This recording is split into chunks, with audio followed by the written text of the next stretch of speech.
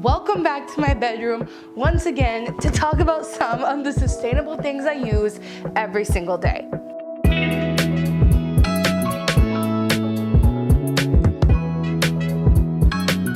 If you missed the last episode of this little mini series, I'll link it up here, but basically, I think there are enough videos out there that talk about 100 zero-waste swaps.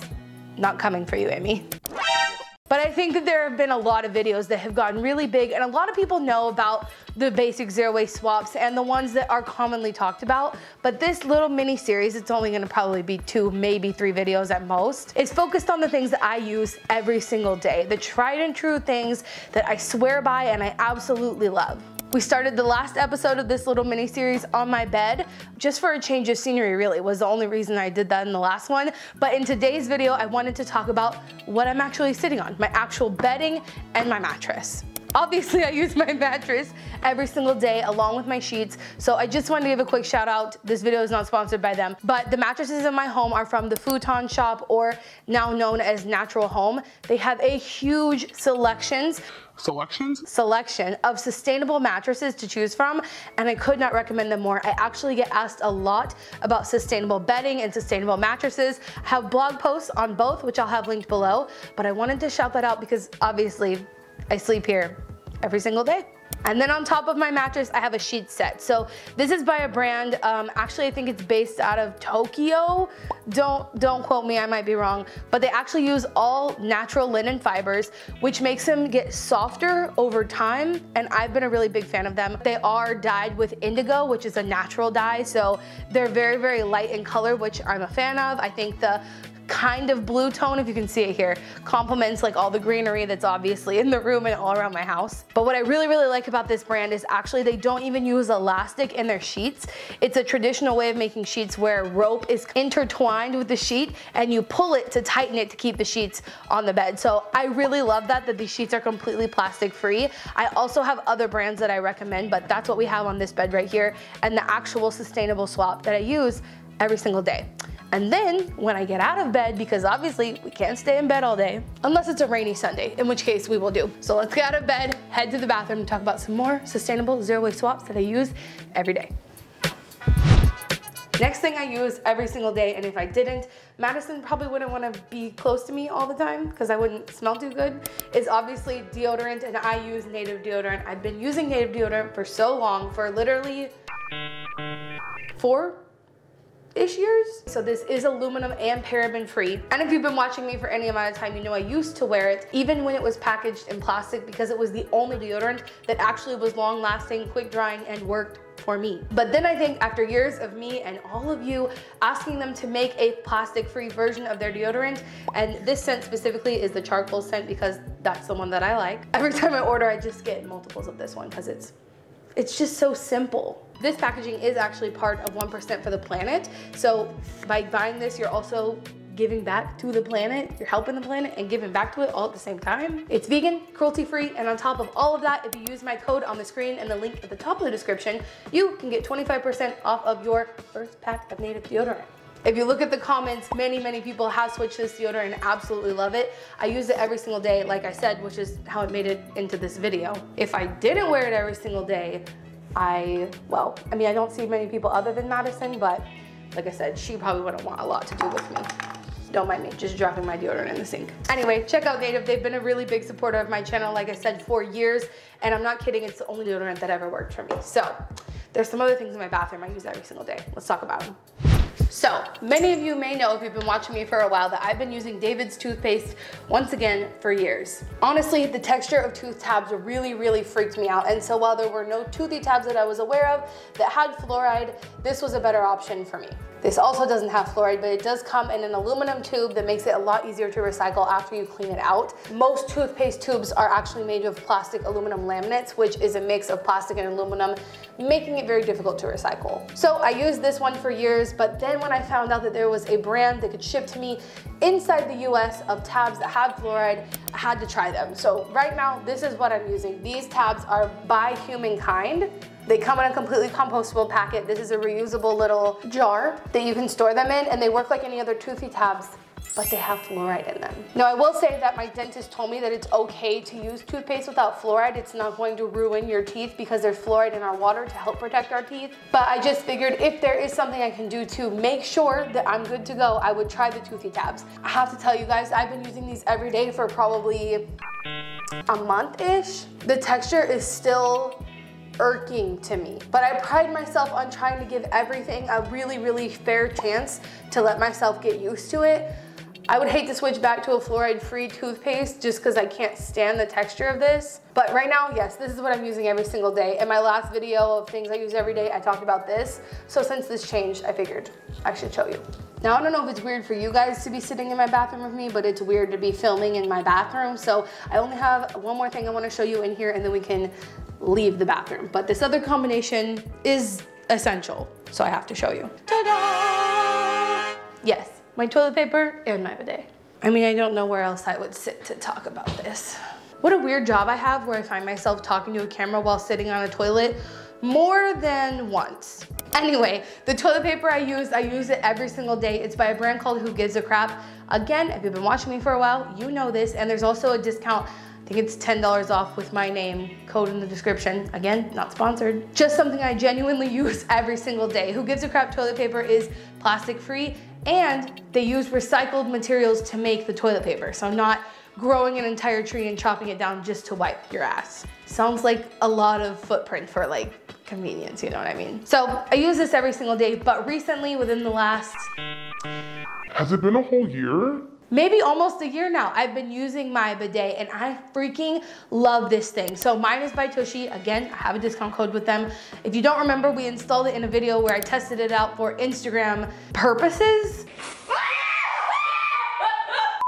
I basically asked you guys what brands advertised to you on Instagram, and I would test them out and let you know if they were worth buying. I did not expect to love my bidet after that experience, but I absolutely did. And I want one for downstairs because obviously, if you guys don't know, my office is downstairs. The toilet downstairs doesn't have one. So if I have to go number 2 during the day, I come up here. I cannot go number 2 without my bidet anymore. I have no shame about it. I cannot convince like literally anyone in my family to come in here and just use it so that they can try it. They seem to think it's just outrageously weird, but I'm telling you, if you give it a chance, it's the cleanest feeling. I can't even describe it. So absolutely love my bidet. But with that, There's the butt again. With that, we can finally leave the bathroom. Now, aside from things in my bathroom that I use every day, obviously I use some sustainable things for work to run this channel, and I want to talk a little bit about a few of those. So in the last episode of this little mini series, I actually talked specifically about the desk that I use. The desk is made of bamboo. It's also a hand cranking standing and sitting desk, so I love it. But while I was recording that, I thought about a couple things on my desk that I also use that are sustainable. So first of all, these are my blue light blocking glasses. There is a lot of up for debate on if the science is like steady on if these actually help block blue light and if it actually helps like your brain. The science doesn't point directly to one or the other. It's very wishy-washy, but personally for me, these have made a really big difference in my energy levels and also in helping me go to sleep at night because I'm not injecting so much blue light. Injecting? Is that the right word? But regardless, I really, really like these. These are by a brand called Pila, but I'll leave my whole blog post below of sustainable eyeglasses brands, from ones that just do blue light to sunglasses to prescription glasses as well. I think there's some for everybody in there. Not just US brands either, because I see you guys asking for brands outside of only the US. I have found a few. Yeah, I just really like these. I wear them pretty much anytime I'm doing work at my desk. If you follow me on Instagram, you will always see me wearing them because I'm sitting here working on my desk and then I'll just pick up my phone and talk to my Instagram for my story. And then I'm often doing something on the computer, whether I'm watching back a video or I'm watching YouTube videos in general, or I'm editing something for the secret newsletter or something like that. These are the headphones I use. Well, I have a few different pairs that I wear on and off, but I definitely wear a pair of House of Marley headphones every single day. These are my favorite ones because they're basically a mimicked version of an AirPod. I think these are cool to make a statement. These are cooler than AirPods because they're made from recycled materials and wood, but I still look like I still got that that cool look going on. You know what I mean? So these are something that I use almost every single day. And if you have somehow not heard me talk about the brand House of Marley before, they use recycled materials to make their stuff. They also use bamboo, which is a much more eco-friendly material, obviously, than plastic or anything like that. The brand itself has really great ethics, etc. So the over-ear ones that I have, the big ones, I did find those secondhand. So finding something sustainable secondhand is like just a mind-blowing level of sustainability. So always secondhand first, but if you are looking to purchase anything new, these are really good. Those are the couple things I wanted to show you here at my desk, and now I can show you one of the things that's just outside my office that I've been using every single day. This garden over here, it's basically like, it's a hydroponic garden, but I've been using it almost every day because it has a ton of different greens. I'm even growing tomatoes. I'll show you in just a second. I find myself going over here to get something off of it almost every single day. So I've just been really in love with it since I got it. I didn't think I was gonna love it this much, but I am a big fan now. So to demonstrate how I use it every single day, I'm gonna make kale chips, which has been a staple of mine recently. You might have seen it on my Instagram story. You gonna join me? He knows he's not supposed to be up here. Yeah, he's gonna help.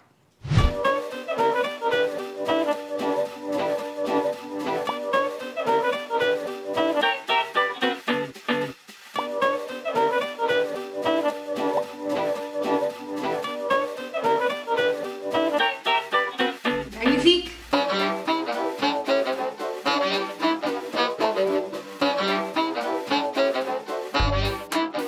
Literally, it only takes 3 minutes in the air fryer and you've got kale chips. Just so that I'm not the only person giving you the testimony that it's really good, I'm gonna get my videographer to also tell you.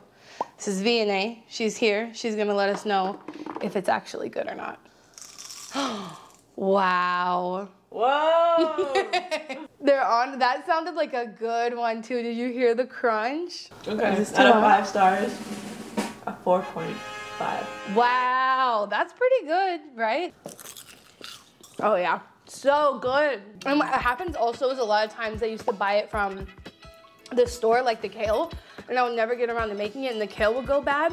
But with the garden, the kale's just always fresh over there and I just grab it and make it. When you're done eating the kale chips, the stems have to go somewhere. So let's talk about something else that I use every single day.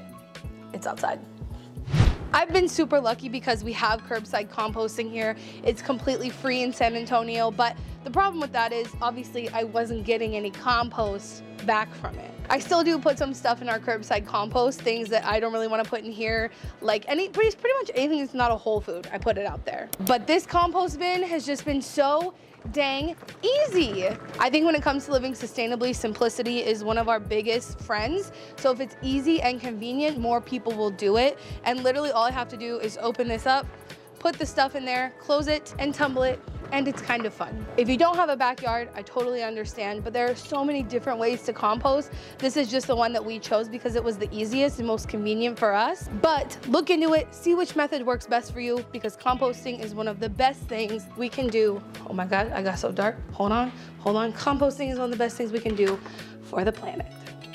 Well, those were some more things that I use every single day. I hope you liked this video. It's not meant to entice you to go out and get anything that I use, just to show you that with all the talk there is on the internet about these different sustainable products, these are the ones that I use and are my tried and true every single day. If you didn't see the last episode of this little mini series, I think I only have one more video in me and it'll probably be based on things that I use on a weekly basis. So if you want to see that, make sure you give this video a thumbs up. I'll leave the last episode of this series right here. Don't forget to check out today's sponsor, Native. There's a 25% off discount in the description for you. And remember, until next time, you cannot do all the good that the world needs, but the world needs all the good that you can do. Bye, guys.